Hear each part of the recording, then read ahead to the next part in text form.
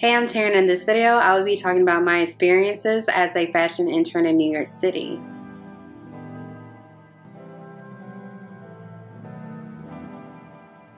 So I interned for 2 different companies in New York City, and I actually quit one of them. So we'll get more into that later. For a part of my major requirement, you had to intern, and I really wanted to go to New York City because it was a place that I was considering moving to after college. It was obviously one of the major places to work in fashion in the world, even, and especially in the United States if you want to stay here. So I really wanted to get a feel for New York City, see if I liked it, which I did. I loved it. See if it would kind of be feasible for me to live and work there. This company was small. It was an independent designer that focused mainly on custom formal wear and couture garments. I learned so much about like the Black fashion ecosystem while I was there. I learned so much about you can't do something, pass it over to a friend or suggest a friend. The lady I interned for, she would get opportunities from like a friend that was like, oh, I can't really handle this right now. This person would be great for it. Or she would do the same. You learn so much and you get so much hands-on experience. I was a design intern. I did so much. I really enjoyed that internship. It was in Brooklyn. So I was traveling from Manhattan to Brooklyn. At first it was like 5 days a week or 4 days a week, and then it went down to like 3 days a week or something. Did I get paid? No. Originally I was supposed to have a stipend for one, and that never happened. And then for the other one, the company was supposed to give me like $12 for each day that I worked, which was supposed to be for lunch, and they would always forget to give me that money, and I would have to like remind them, and at some point we'll get to that later. But yeah, the one in Brooklyn, it was, I don't want to say like house, but like a part of the Brooklyn Fashion Design Accelerator, which was this really cool organization that was focused on designers and creatives within the fashion, apparel, and accessories industry that wanted to have a sustainable aspect to their company, their brand, their line, etc. I really enjoyed it there. I learned so much like during that internship because it was so small. E-commerce, styling for photo shoots for musical artists, styling and making garments for commercials, short videos, creating a custom gown, a couture gown for a formal wear event. I got a lot of hands-on experience there. Okay, so going into my second internship. So the first person I interned for, like my original internship, they kind of started doing things from home. Like they were like, oh, if you want to take on another internship, you can, because you know there's some free days, or you can like work from home. And I was like, oh, that might be cool to like, take on another internship. So I started applying. There's internships where people just want you to come in for like a day, 2 days. I don't know if it's well known, but it's a known brand that's on the smaller side, and they have, I don't know. It was really cool to gain like 2 different perspectives of being a fashion label. So this one was bigger. They had a bigger team. They had a sales team, a design team, and then like a creative director, but the designers were doing all the work. Pretty small, like under 20 people. That was like, if you can't tell, that's the one I quit. Starting off, everyone's so nice and cool. They try to have that Devil Wears Prada moment when they look you up and down and kind of being snobby. And I think people try to intimidate you, and I'm like, I'm not easily intimidated. Sorry. A lot of it was, I guess, like traditional internship. I never had to get food or drinks or coffee for anybody, but it'd be like, oh, go pick up this from Sill.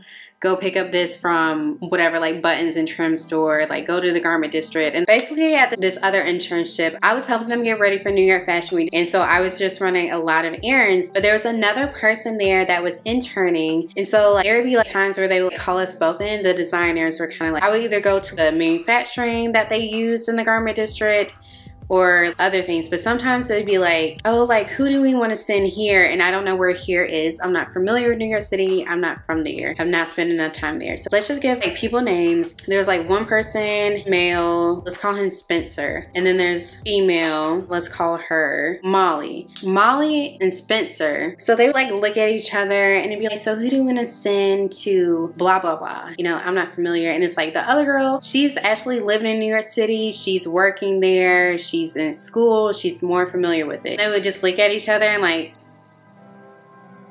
in my head I'm like, this is about to be some bullshit. They were like, let's send Teryn. Yeah, let's send her. I would get on the train and then I'm like going up, up, up. And I remember I was on the orange line. On the right there, I'm like, so why were they acting so funny? Why did they choose to send me? And I'm like, I know it's going to be some bullshit. I get off and I'm walking through the projects. I'm not a scary person. As I'm getting off and I'm walking through, because it was just right off the stop, like I'm like, oh, they made such a big deal about this because they were sending me to the projects.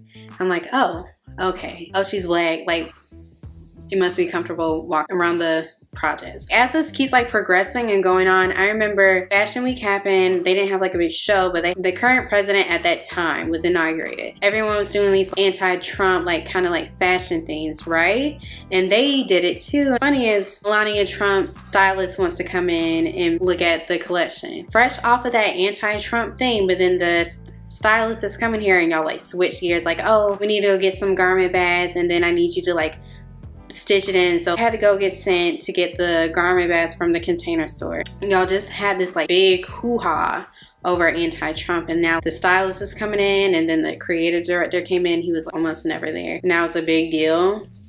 And here's the thing, if you put something out there, stand on it. I got to see a lot of the people that manufacture their clothing, where they source from. That was the most helpful for me, like who covers like their boots. And I also remember at that internship when Manolo still had that little like boutique store that has since closed. They sent me there to pick up 10 pairs of shoes, and they come in those giant boxes. These were boots. I remember texting them, I was like, I don't think I can carry all these boxes on the subway. For anyone else though, if they were going and had to carry stuff, they would send them in a cab, a car, a taxi, something, and they would pay for it. So the fact that I had to go there and tell them like, hey, I'm carrying 10 boxes of shoes, you knew I had to pick up 10 boxes of shoes. Later like ended up having to call a car for me. And some of the boots, they were getting covered. And those are the boots that I had to take to the projects. Like nothing wrong with the projects, there's nothing wrong with, I remember like, they're like, oh, like do this. And I was like, okay, so I'm gonna do that before I leave at 6, because I was leaving at 6. Mind you, I'm not getting paid for this. So I was like, okay, I'm gonna do that before I leave. And then something with Spencer snapped, because I remember like, it was super like casual. I'm a very chill, calm person. I'm soft spoken. So when this happened, I was just like, what? So it's winter, it gets dark fast. I just wanted to get home and to also eat. And so he was like, I don't know why you're throwing shade, have attitude and throwing shade.